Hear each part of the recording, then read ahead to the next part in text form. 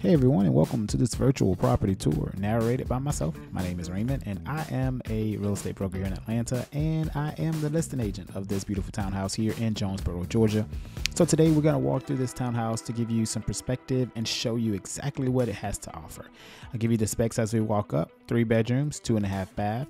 Offered at $259,999. Home was built in 2020, so it's only a few years old. Current owner has upgraded and updated some of the lighting and flooring, and so I think it's going to be a nice property for someone. Close proximity to the airport and so much potential as it relates to just kind of getting in and settling down quickly.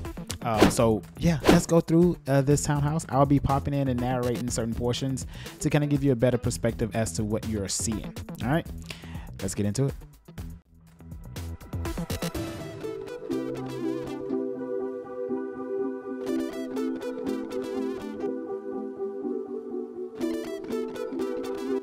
So as you can see from this angle, the openness of this townhouse is really, what most people are looking for right now. So if that's you, super open, you can entertain, and the living room area is pretty large. Okay.